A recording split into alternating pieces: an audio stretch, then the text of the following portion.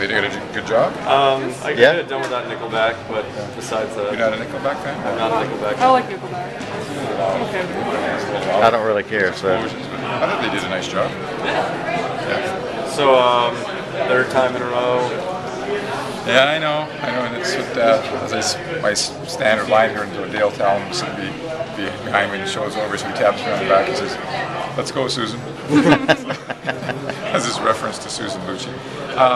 In the big picture, though, as I've said before, this is great that we've had this much representation here in the last couple of years. I mean, Shea Weber, I don't know the voting exactly yet, but I understand it was very, very close. I mean, who doesn't think that Shea Weber is one of the best, if not best, defensemen in the National Hockey League? So whether he got the award or not as the best defenseman in the league, we think he's the best defenseman in the league. So, and then Pekka, I mean, do I want another goalie other than Pekka? I mean, he's been fantastic for us, and as I said, we would have never made the playoffs last year if he hadn't played as well, especially in the first quarter, half of the season. So, and as far as the award for the general manager, as I said before, that's to me a total recognition on your whole organization, how many wins you have. I mean, how good your coaches are, how good your scouting is, all those things together. So the fact that it's 3 years in a row for our organization, I'll take that any day. Yeah, you didn't get shut out though. Fisher got the Foundation Award. I mean, just no, but like what he's been able to do for you guys in such a short period of time, moving to Nashville. No, that's fabulous. I mean, Mike is great, and we've had so many players that are and have been great in the community. I mean, that's certainly one of the strong characteristics. That's a definition of what a Predator is. We've integrated into the community as well as I'd say any business ever has, and I think that's a big reason why the popularity has continued to rise for hockey in Music City. Not just Mike and kind of what he's able to do or what he has done. I mean, just being able to just come in and find things to do from a charity perspective.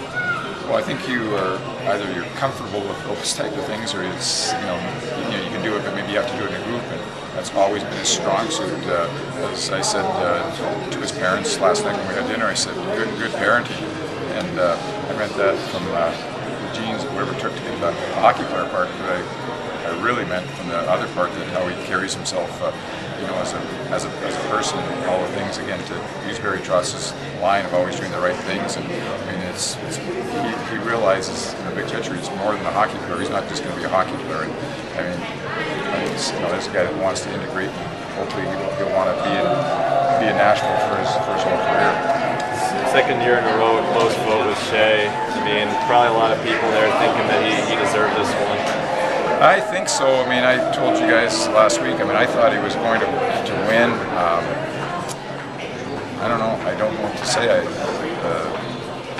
mean, it had to be just a couple of votes difference. And, if I was trying to give an excuse or what have you, I'd say there's probably, with an unbalanced schedule, sometimes it's a little bit unbalanced in terms of how the voting is and the exposure that you get, and maybe some of the the bigger markets, and specifically I mean the East, and so that may weigh against him. I don't know, but like I say, the bottom line is that he's been a top 3 defenseman in everybody's eyes the last 2 years, and first All-Star again this year. I mean, do you want some other defenseman than Shea Weber?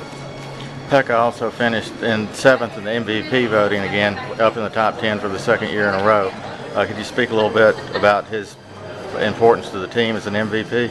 Well, I always use the comparison that's analogous to pitching in baseball. I mean, you have to have it. If you don't have it, you're not going to win. And I mean, being around the team, but I mean, how the guys feel about Pekka as a player and as a person. And every time he goes in the net, I mean, they think we have a chance to win. I mean, can you ask for anything more than that?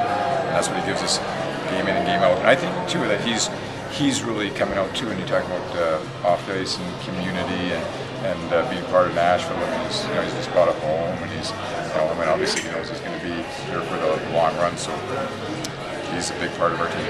Shea also finished in the Hart Trophy voting. He finished 13th. So what does that kind of say about his leadership? and to have 2 players in the top 15. Well, I think it's you start once you're recognized, and if you're playing well, you're going to start getting this recognition, and maybe this is one of those things where Shea can put another good season next year, and maybe he gets in a role and he becomes a multiple winner of these awards and these trophies. I mean, I think he's right in that area. I mean, he's 27 years old, he's in the prime of his career, so I think his time is just about there. He's right on the edge of it. Thanks, David. Thanks. All right. You know, Susan Lucci did win a Daytime Emmy. Just took her 18 nominations. Yeah, I mean, that lasts that long.